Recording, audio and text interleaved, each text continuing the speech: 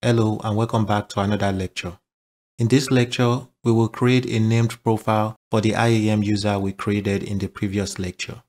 Creating a named profile for the IAM user will allow Terraform to use that user's credentials to authenticate with our AWS environment. To create a named profile for the IAM user we created in the previous lecture, the first thing I want you to do is open your command prompt. Once you have opened your command prompt, we will use this command to create a named profile for our IAM user. And this is the command. This is the command we will use to create a named profile for our IAM user. And the command is AWS configure -- profile. And after profile, press space again. And what we are going to do is specify the name for our profile. You can create any profile name you want, but I always like to match my profile name to the IAM user's name. So for my profile name, I'll type Terraform user. And this is the full command. The command is AWS configure -- profile, and we specify the profile name. Once you've typed the command, press enter. Once you type enter, the first thing it is going to ask you for is the access key ID. So I want you to open your CSV file. And in our CSV file, I'm going to select my access key ID here. I'll copy it. Then I'll come back to my command prompt and paste it in there. Once you paste your access key ID, the next thing it is going to ask you for is your secret access key. Come to your CSV file again. Select the secret access key. Copy it.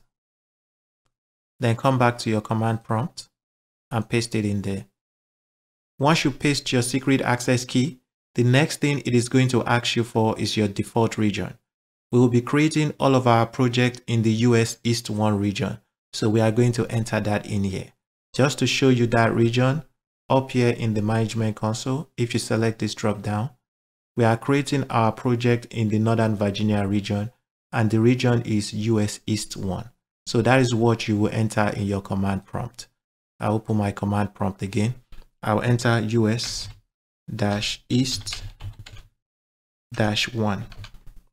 Once you've entered US East 1, press enter. Once you enter your region, the next question it is going to ask you is your default output format. And for this, we won't enter anything. Press enter.